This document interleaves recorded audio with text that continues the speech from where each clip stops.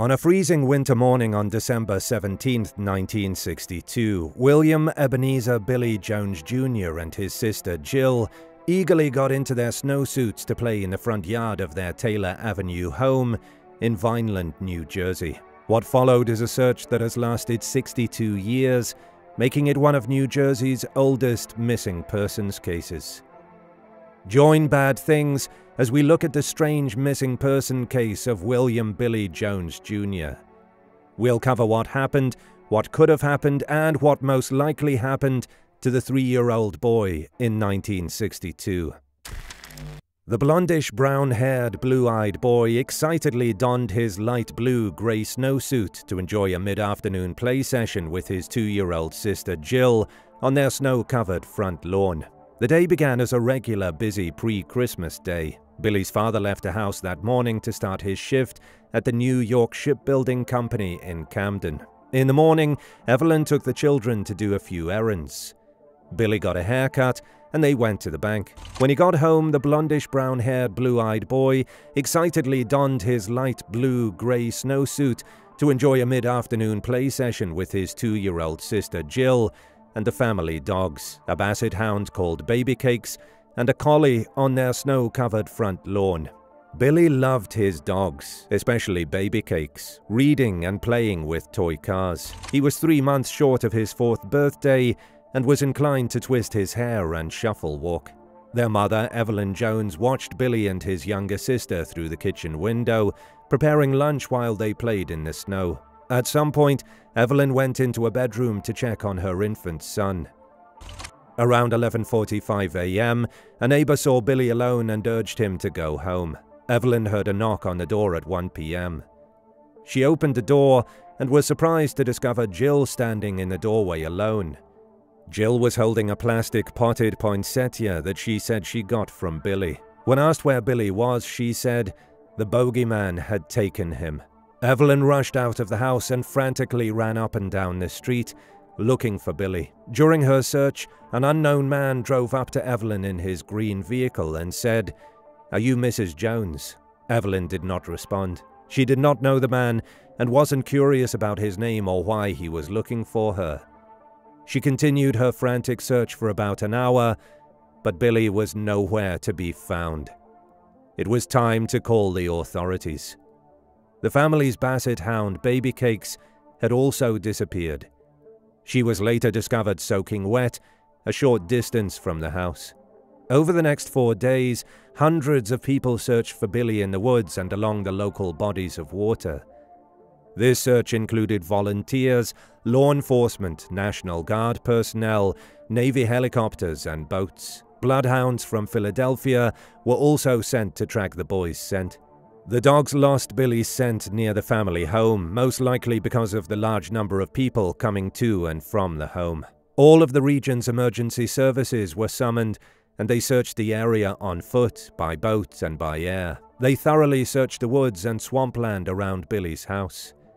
2 Navy helicopters were called in to survey the area from above, with pilots noting excellent search conditions, saying that the trees were bare on a bright day, allowing them to view the sandy bottom of the Morris River clearly. Unfortunately, the search was futile. There was no trace of Billy anywhere. The disappearance sparked fear among the city's parents for the sake of their children and made national headlines. Understandably, Billy's parents could not emotionally accept his disappearance and left the town shortly after that. The plastic poinsettia that Jill had brought home was thought to be an essential clue in the early stages of the investigation. According to neighborhood accounts, 2 women were selling flowers in the area shortly before Billy disappeared and were thought to have a hand in this unexplained missing child case. However, it eventually came to light that the plastic poinsettia originated from a neighbor's garbage can and had been passed around and played with by numerous neighborhood children. This somehow led to the theory that Billy had ended up in the garbage can, either by climbing in or having his body dumped there. Authorities questioned the men who collected the trash on the day of Billy's disappearance. They said they would have noticed if a child was among the garbage. Nevertheless, officials carried out an extensive search of the local landfill site. No trace of Billy was found. As expected, theories were flying around the Vinland neighborhood about what happened to little Billy, so much so that even Babycakes the Basset Hound was implicated, albeit in an innocent way. Given that Babycakes was soaked when found, it was speculated that Billy drowned in a nearby body of water, likely Little Robin Branch Stream. Did Babycakes attempt to rescue the boy after he fell in, or did Billy enter the water trying to save Babycakes? At one point during the inquiry, the Jones family consulted a local psychic who said Billy was still alive. She told the family that he had been kidnapped by a man whose wife was experiencing a mental breakdown as a result of the loss of her own little boy. She speculated that Billy had been taken to an Amish community in Pennsylvania and raised by a new family. However, authorities challenged this assumption, claiming that Billy would have recollections of his family and would have told someone about his true identity as he got older. Another local psychic told detectives in 1964 that Billy was hit and killed by a driver in a car who had no intention of causing him harm. They panicked and buried Billy not far from where he disappeared. The psychic gave investigators a description of the man's car and appearance.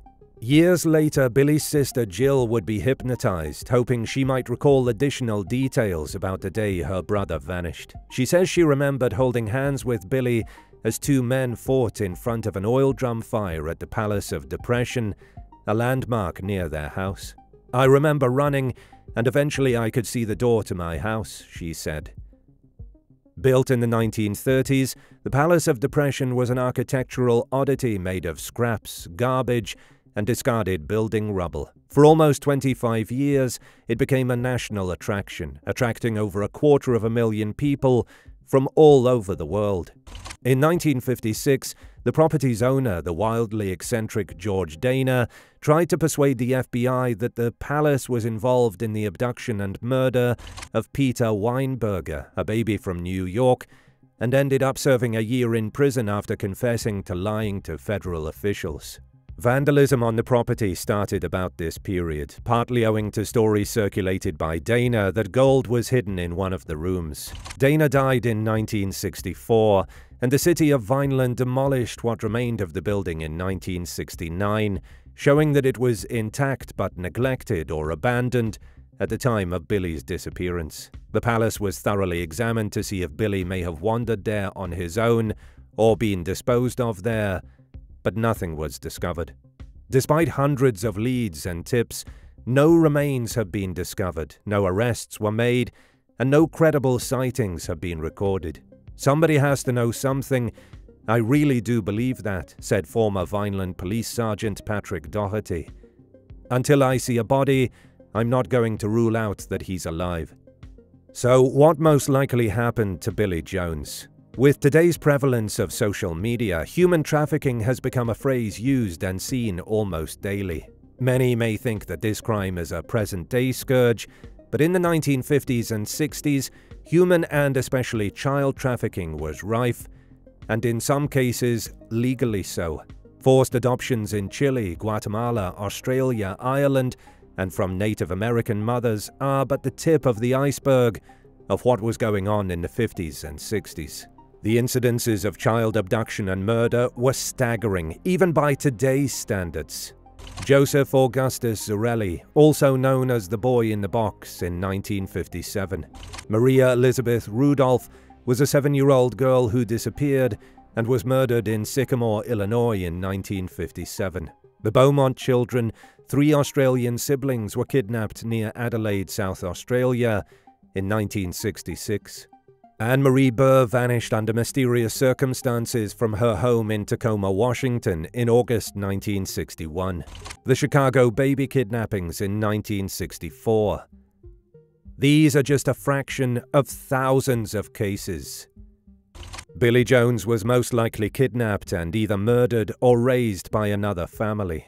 The sheer scope of the search for Billy should have yielded results, even as arbitrary as a piece of clothing. Law enforcement were called within an hour of his disappearance, making it very unlikely that the 3-year-old could have gotten very far on foot. Being kidnapped and taken away in a car would have been a totally different story, as the search protocols did not encompass closing off roads and searching cars. Vineland police detectives revived the investigation in 2009 under the name Lost Boy, assigned an official case number, and placed it into the National Crime Information Center. Detectives sent DNA samples from the Jones family to the New Jersey State Police and the University of North Texas DNA Lab. Investigators are also receiving assistance from the FBI's Behavioral Science Unit and the National Center for Missing and Exploited Children, which provided authorities with an age progression picture of how Billy may look today. If you love our content and want to support the channel, feel free to check our web shop where you can find exclusive true crime merch brought to you by Bad Things.